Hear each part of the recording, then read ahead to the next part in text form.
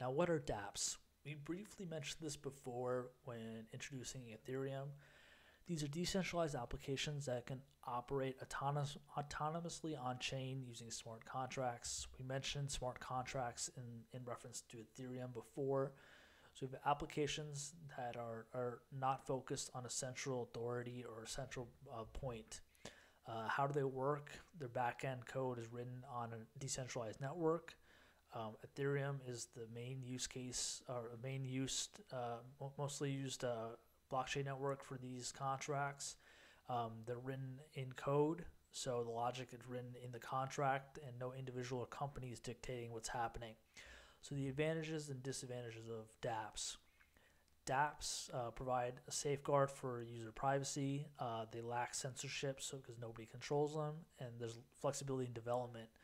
But the disadvantages are right now the inability to scale, specifically on the Ethereum network, and the difficulty in making code modifications because of immutability.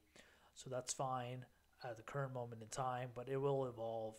Um, Not dApps in the same form, but I do recommend looking into crypto exchanges that do have forms of applications and you could test different features to trade crypto. Um, this is just important to understand that there are applications that are being built to kind of tie in both fiat and cryptocurrencies and to understand how to connect the two worlds. But there are new dApps being built every single day, and we'll talk about assets that are being built on chain as well.